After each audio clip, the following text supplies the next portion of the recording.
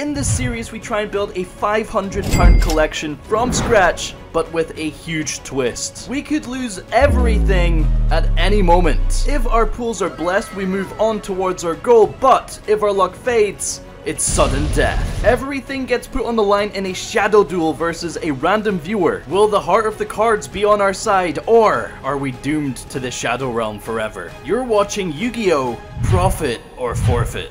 Yes! Finally! Aye!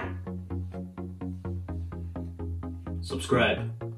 Welcome back to the Children's Casino. I'm feeling a bit ill just now, but the casino stays open, baby. Konami are slamming out products rapid fire right now, but somehow we're able to keep up with the luck streak on these products and smash profits left, right, and center. Last time we got a huge £70 buff to our collection from Darkwing Blast, putting our current bounty at £268.89. Lots of good cards, lots of shiny cards, and it could of course all be yours if you like, drop a comment and beat me in an epic shadow duel of the ages for everything. If we do end up losing everything today, let's just put it down to a skill issue, and I know someone who could help with that.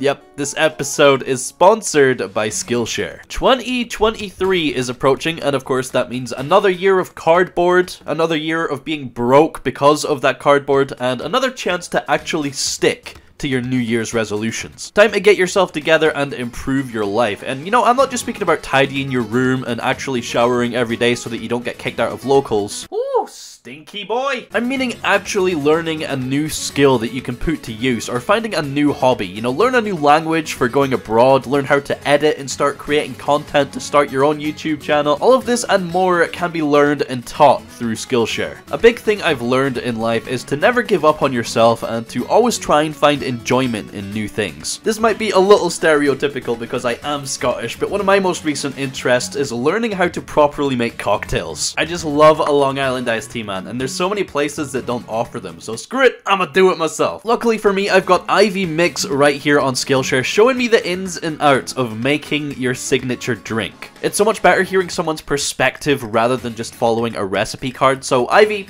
cheers to you. This is gonna make my nights out so much more enjoyable, and you know, while I'm sipping on my homemade cocktail, you could also be learning a new skill or hobby through Skillshare for free, because the first 1,000 people to use the link in the description will get a 1-month free trial. There's even some classes on here that can help you become a better Yu-Gi-Oh player. Unfortunately, there isn't any learn how to read classes, but you can learn how to read faster and therefore not play at a time. So give it a go. It is of course free for 30 days. Use the link in the description, and thanks once again to Skillshare for sponsoring this episode. Now let's once again risk it all. Here comes the money! Here we go, money talk.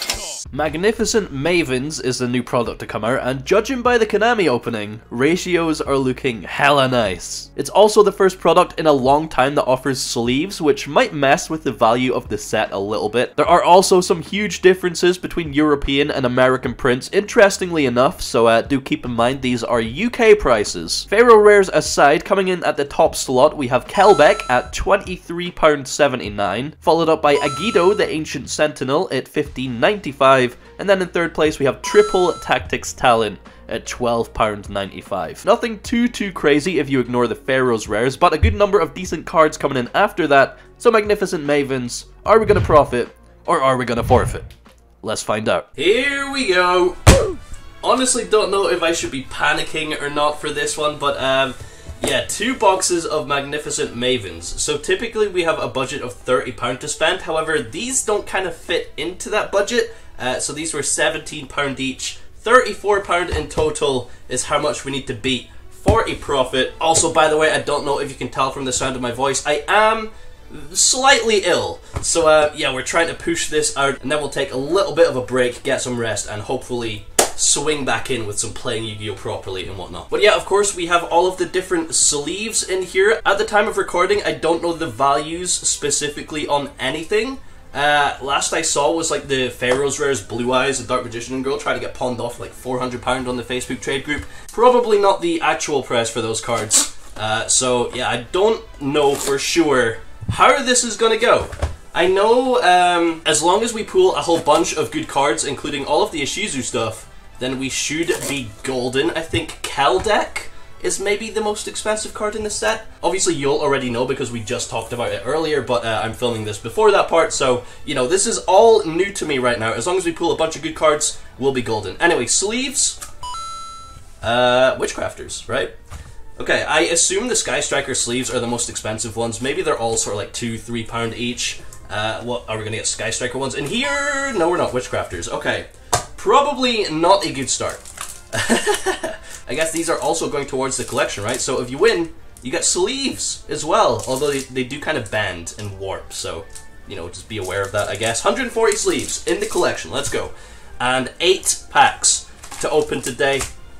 Possibly going to be a very, very short video. That's the thing with these openings. It's like, if I open them slowly, and then it is a forfeit, then it's going to be a super long video. But if I open them quickly, and it's a profit, it's like, alright, we got a 5-minute video. What are we going to do with that? So yeah, 8 packs of Magnificent Mavens. Evenly matched, Lightning Storm, you know, all that good stuff. Harpy's Feather Duster. Let's get into it. Pharaoh's Rares. I don't know how rare they are. As far as I know, I believe they are 1 per case. So there is a chance, I guess. I don't know how many boxes are in a case, man. I've really not been keeping up with all this stuff. But getting into it, right off the bat, we have Medora, the Sword Oracle. A very, very good start. Ishizu card, assuming that's maybe like between £5 and £10. Great start. Okay, anything else? Because like these don't really have any kind of like pack pattern, like where the good cards are and whatnot, but yeah, let's see. So Medora, very nice. We have Blast Held by Destiny, Mayakashi, obviously just bulk, Gigari, ultra rare, and Nightmare Cerberus. Okay, Medora, I think, is the only card there that's actually worth anything. Yeah, okay. Good first pack, at least. If we get like that in every pack, we should be golden, okay? Very nice. I have seen posts on Facebook of people getting like near enough a full Ishizu core in like a few boxes. Very, very lucky, obviously. Hopefully, we can do something spicy like that. Alright, pack number 2. We have Totally Awesome. Okay, very nice. Don't know if this is bulk or if this is actually worth anything right now. We have Dragonecro, Nether Soul Dragon. Very cool. Witchcrafter Creation, Secret Village of the Spellcasters, and Onibimaru Soul Sweeper. Bit more of a dud, that pack, unfortunately. Unless Totally Awesome's actually worth anything, but kinda doubt it, to be honest, at this rate. Alright, 6 packs remain. Are we gonna get anything juicy? Can we get a Pharaoh's Rare? Please, we need to keep this streak going, man. We need to keep it going. We have a Chixiao, ultra rare. Yeah, not Pharaoh's Rare. I haven't seen a Pharaoh's Rare in person yet, so that's something to look out for. We have Sword Soul Emergence. Yo, Sword Soul pack, slightly miscut as well at the top there. We have Nightmare Phoenix to go with our Cerberus, Sword Soul Black. This really is just a Sword Soul pack, bro. And Witchcrafter Jenny, all ultra rare. Yeah, I can't remember what all the Pharaoh's Rares actually are, to be honest. Let's round off our first box of Magnificent Mavens.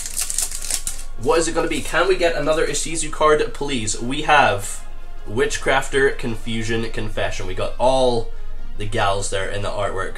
Very, very cool. We also have Aileron, Sky Striker Boy. We have Sword Soul Blackout, Sky Striker Ace Shizuku, and Sword Soul Strategist Long Yin. I think that's just a bulk pack, honestly, most likely. Yeah, so our first box, not the greatest, if I'm honest. Okay, alright. Oh, I'm nervous now, dude. There's so much on the line. Let's go. Next box. Can we get any sauce? £34 as well that we have to go past instead of 30 is also like a little bit. Ooh, okay, okay, that's what we like to see. Agido, the Ancient Sentinel, a second Ishizu card. So let's assume this is like 8. Let's say that's 10, maybe like 18, 20, including the sleeves. Okay, okay, I'm feeling a little bit better now. That's nice to see. That's nice to see. Why? God, it was the first card in the first pack of the first box and the second box. We also have here Gravekeeper's Trap, Pharaoh's Rare? Nope, okay.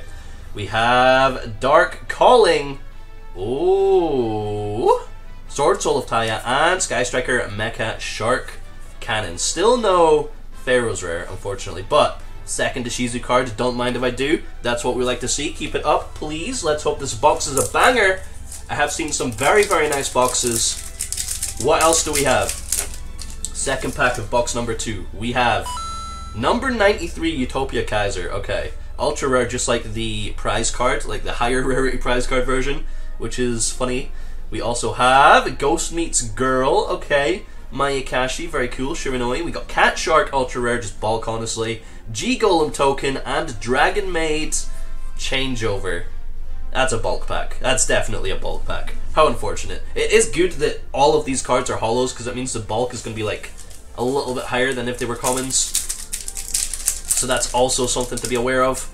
We do want to pull, I don't know if Agido is like one of the more expensive issues of cards. I think it's literally just Keldek or whatever it's called. Sword Soul of Moye. Okay, not a bad pool. Good start.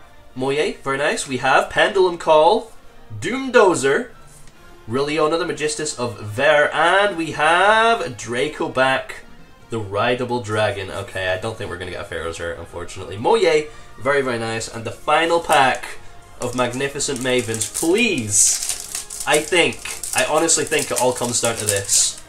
Please make it a good one. Let's just put the front one to the back, because that seems to be where the Ishizu stuff is. We have Aileron. Okay, bad start, bad start. Widow Anchor, quite a good pool. Come on, evenly matched. Okay, Shadow Imprisoning Mirror. We have Darion Dukiel, and please, please, an Ishizu card, man. Please, we have Yuki Onna, the Icicle Mayakashi. Okay, so depending on how expensive Mudora and Agido are, I don't know if this is a profit or forfeit, to be honest. Honestly, I think it's more leaning towards the forfeit side, but we'll see. We'll see. Price on screen is... Woo!